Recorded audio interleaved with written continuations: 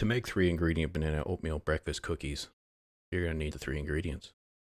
You're going to need a cup and a half of oats, a third of a cup of chocolate chips, and 2 mashed bananas. I said mashed. Better. Step 1, combine everything. Step 2, get a cookie sheet, line it with parchment paper, and then mold cookies and put them onto them.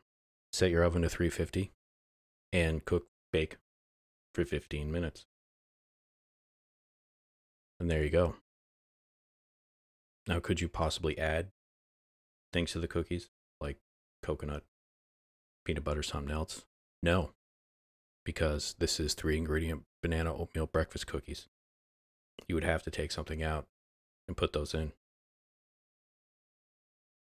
Thank you.